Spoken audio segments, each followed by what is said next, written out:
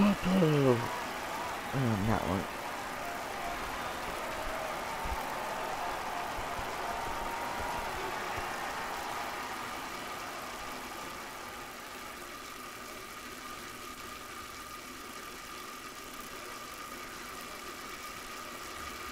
Ladies and gentlemen, applaud him loudly.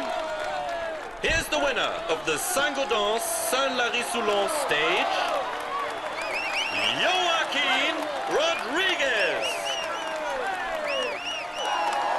Congratulations to him.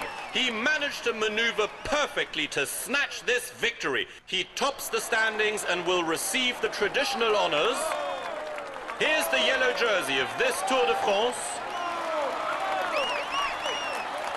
Let's hope for his sake that things go as well in the future, but for now, he can relish the moment. Keep it ready. He's amongst the leading riders this year. Here's the green jersey of this Tour de France. He will be able to hang this jersey in his trophy room. Let's hope for him that he can add more.